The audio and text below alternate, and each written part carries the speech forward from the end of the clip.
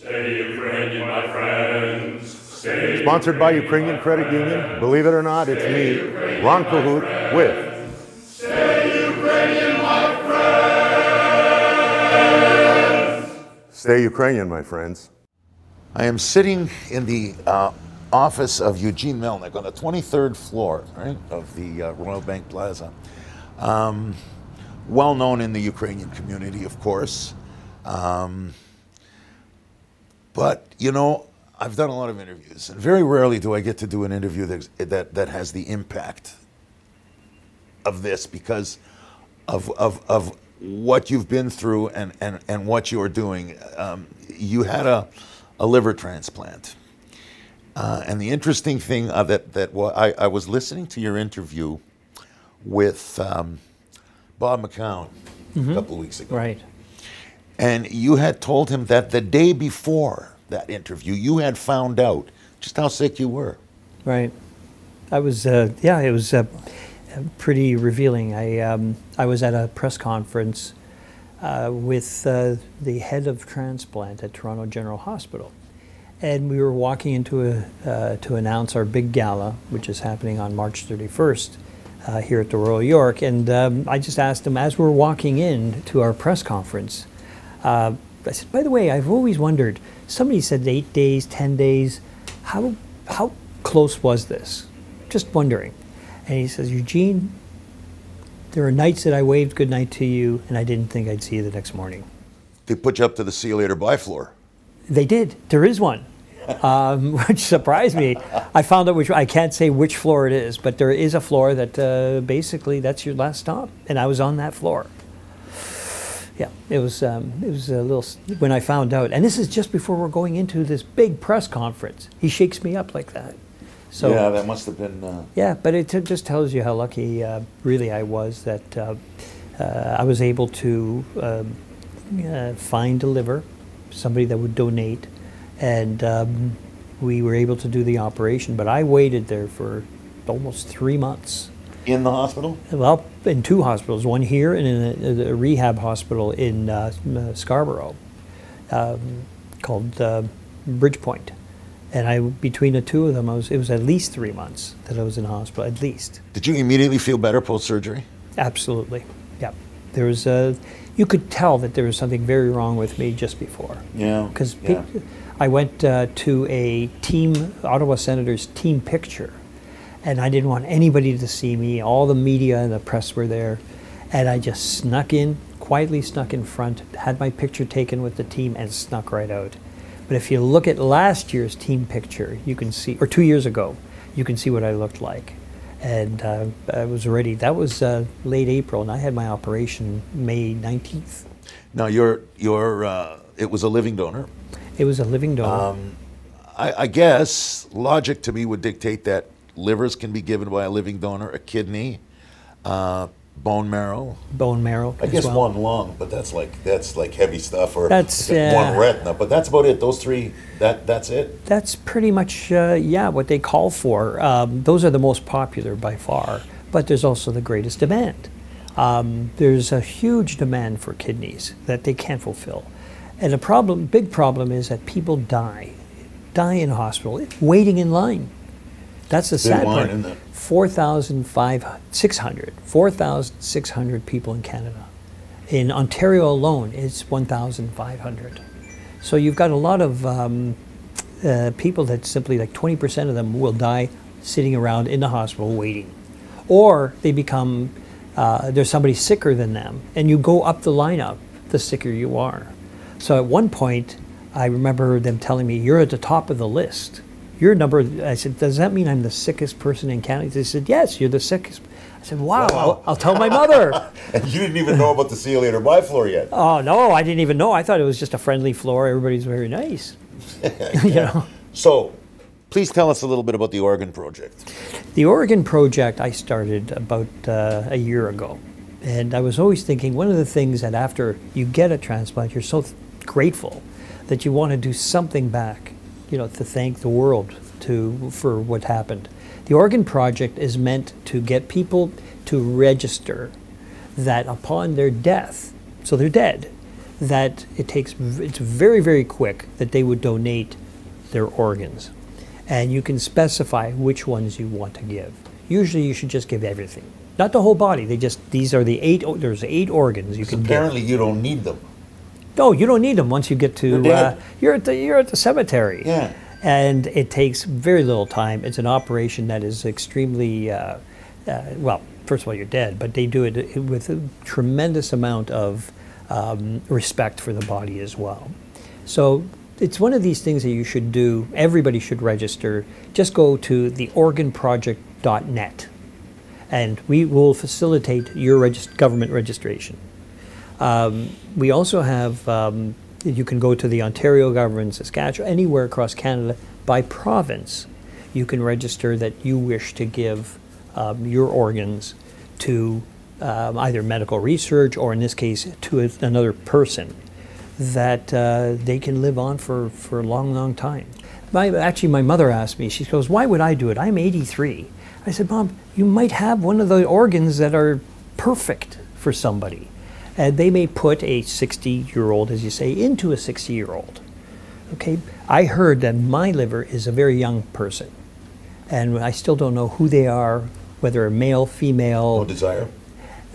No, actually. I'd rather keep it this way. It's much more mysterious if you just don't know. So you put your name in, Right. which I am going to do, by the way. That's great. For what I'm You have to worth. tell. No. Everybody should, because you never know. They may find something that is good, and they don't. It's very quick. They don't fool around, because they want to make sure they can do the surgery as soon as they can. But people should also tell their friends and family, because if your cousin from Ukraine comes in and says, "Oh no, they ask, is there any money here for me?" No, there's no money. You're not allowed to. The guy says, I want him back right away. I'm joking about that. Yeah. But the point is, your family, if it's a blood family, they can override even your wishes. Yes, I know. I'm aware of that. Yeah, so you have to tell everyone, listen, I did this, please don't, So that's the only guarantee. That's the only guarantee. If you tell them Is to, tell them they that- better listen. Yeah. Tell them you're going to come 'Cause back I'm for going to it. come back. That's and I'm right. gonna- That's and what I I'm going said. to play Lady of Spain in the accordion at things Yes, you don't all see. night long. So the awareness of this project, I guess the object is, the more organs available, the smaller that line gets. Correct. And hopefully, my hope is that we can completely get rid of the lineup. You know, Now that lineup, I'm sorry, that lineup is all organs, right? It's all transplants. It's Yes. not anything. We're not just talking liver there. We're talking no. everything. We're talking everything, but the majority would be kidney first, liver second, then it drops down pretty dramatically down to the heart, lung, and everything else. But if you can just think about it this way, let's say you felt at the end of your life you just didn't do enough here. The last thing you can possibly do is you can go out and save 8 lives. Yeah. People are dying, and you've got to understand that. And it could be, it could be a relative, and a lot of times people just forget about it. But most people will plan their funeral. Funny enough, they actually do. They say, "Look, I want to be dressed in this. I want a closed or open coffin, and at the end, I want to be cremated." Why not go on and say, "And don't forget, I do want to donate my organs." So whoever you have that conversation with, you have to tell them. But the number one thing is go to the organproject.net. Maybe we'll even make a special page for Ukrainians in Ukrainian. But this is something that in the Ukrainian community, it's not talked about. I know that.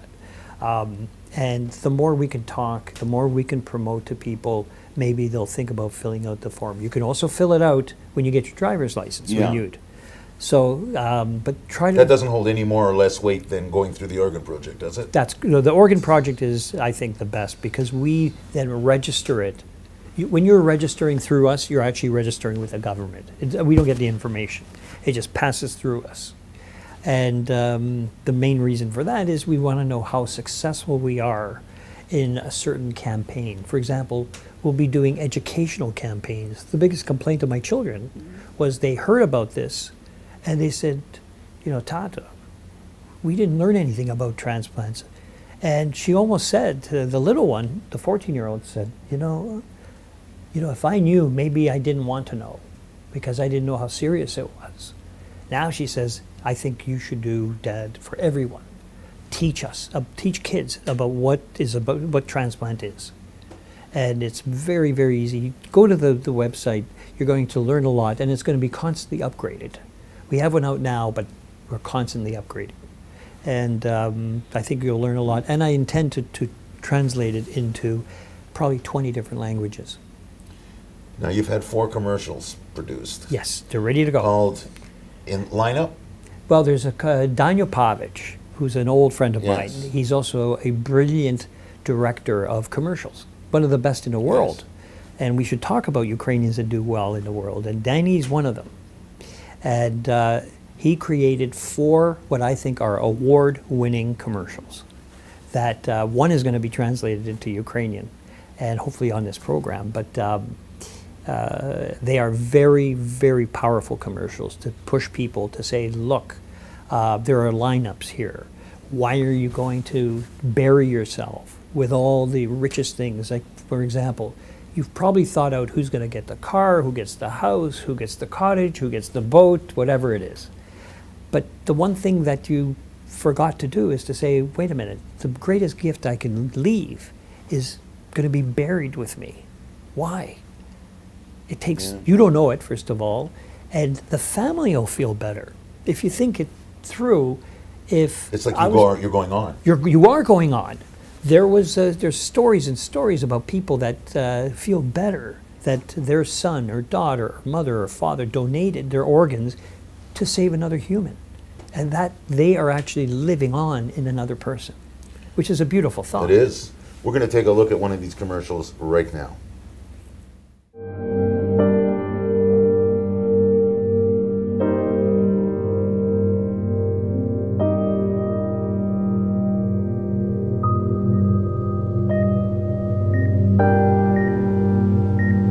До сьогодні вже більше ніж 4600 осіб очікують трансплантацію цього року. Без вашої допомоги більшість з них без жодного шансу. Врятуйте життя. Вибирайте theorganproject.net. These commercials, there are 4 of them. They're going to be shown at the gala that you are putting together on the 31st of March at the Fairmont Royal York. You've got a big world-class star there, but I guess you have a connection, huh? From 1999 to 2011? Yes. Mike Fisher played for you. He played for me. For that time that there was a lockout and he went to Europe or whatever. Right. And so you asked him to ask his wife? Yeah. He's married, Mike Fisher, who's a very, very nice man, and we traded him to Nashville. And he understood that he had to be traded because we were trying to cut back on salary. Then I remember going to see my general manager and I said, you know, he's been such a good guy to the community. Let's do him a big favor. So I said, find out what Nashville would give us. Because of her that's where she lives. Yes. So imagine a superstar like Carrie Underwood, who's all over the world. He's playing hockey all over North America. Imagine what time do they have to meet? He's living in Ottawa, she's global, but her home is Nashville. I understand that it's sold out. It's absolutely just sold out. How many people? 600, it's going to be about 650 people. And that's, you know, we always have rooms but not much, because all the people that said they're coming are coming.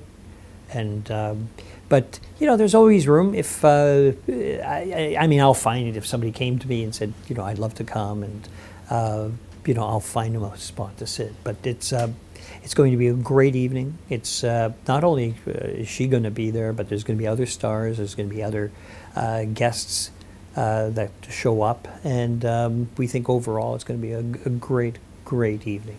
An interview with Eugene Melnyk wouldn't be complete without talking about that hockey team. You're in 5th place in the Eastern Conference right now. Okay. You are. If you need any facts about your team, just ask me. I will. Yeah, I think you got 81 points, I believe. Somewhere in there. You didn't beat Montreal. Come on. That was terrible, wasn't it? I was depressed all weekend over it. It's not that. We look. The objective is let's get in the playoffs. That's a huge thing. Cup. You guys are good enough. You know. Well, we could. Yeah, if everybody's firing the way they should be, and because we have a couple guys that are playing that just came off injuries. They're not 100%. They're 75. Like that's why it's so rare to win a Stanley Cup. That's the hardest trophy to win, isn't it? Yeah, they have to. Everybody's got to be healthy. Everybody's going to have renewed energy, so they can't be tired, and they have to go in and play almost perfect hockey. That's what it takes to win, and they have to do it every night. So that's what it takes to win a Stanley Cup. It's not it's an easy thing. Look, if we can make the playoffs, which we're hoping to. I'd be very, very happy, as would everybody in Ottawa, because once the playoffs start, it's anybody can win.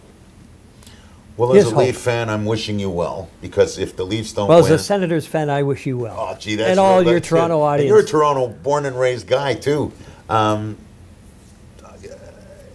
Is there even a little bit left a Leaf fan, or were you never a Leaf fan?